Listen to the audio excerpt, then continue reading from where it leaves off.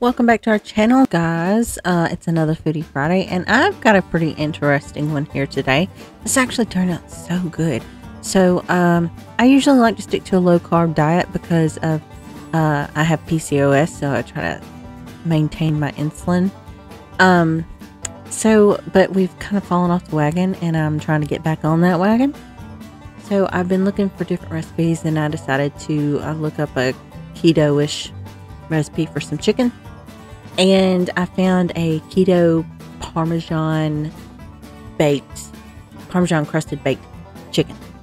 So it was really good. So for our meal, I got started with some broccoli, and I also wanted some sweet potatoes. So I just bought some frozen broccoli, put it on a pan, covered it in olive oil and salt and some Parmesan cheese.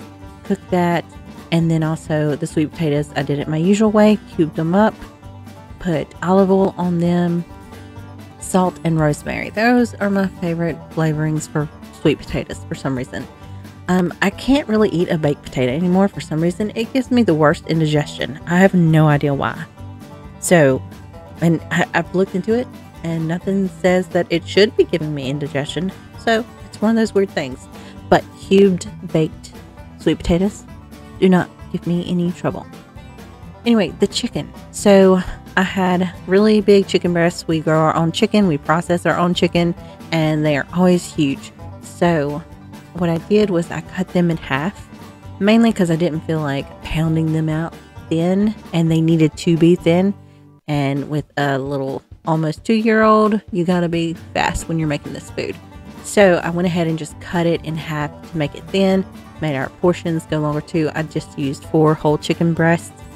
And so this recipe calls for Dijon mustard, and it's 4 tablespoons of Dijon mustard. And then, let's see, garlic powder. Yeah, it was 1 teaspoon of garlic powder, a ½ teaspoon of thyme, and a 1/4 teaspoon of cayenne pepper. I could not find our cayenne anywhere. I know we have it, I just don't know where it is right now. But I do have some Tony's, so I just substituted with Tony's. That worked just fine. It also calls for a 1/4 teaspoon of black pepper and a ½ teaspoon of salt, and I use kosher salt. Now for the breading, you use 1 cup of almond meal and a ½ cup of grated Parmesan cheese. And I also added in some paprika to give it more of a color to it. And you just mix that in really well. I just eyeballed the paprika. I don't even know how much I used. Probably like a teaspoon or 2. And I just mixed it in together real nicely. Now, so you salt and pepper your chicken. And I assume this is where the salt and pepper measurements come in, but that was something I just eyeballed as well. And I also put some olive oil in with the chicken so that it would keep it, because you're going to put your mustard mixture in that you just made with the seasonings. And you're going to just cover your chicken in that. So I thought adding the olive oil would help it coat better. I also put some olive oil on my pan, my grated pan, because I wanted it to bake up off of the pan. And I didn't want it to stick. Once you have your chicken coated in the mustard mixture, you just start covering it in the Parmesan almond meal mix.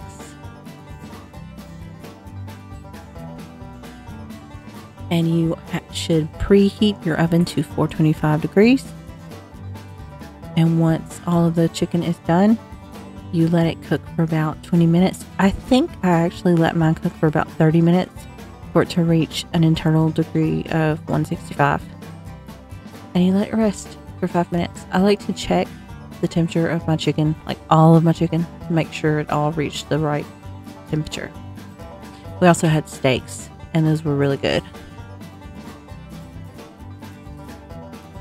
Sweet potatoes are done, and I started plating up all of our meals for the week. This turned out to be a really delicious meal.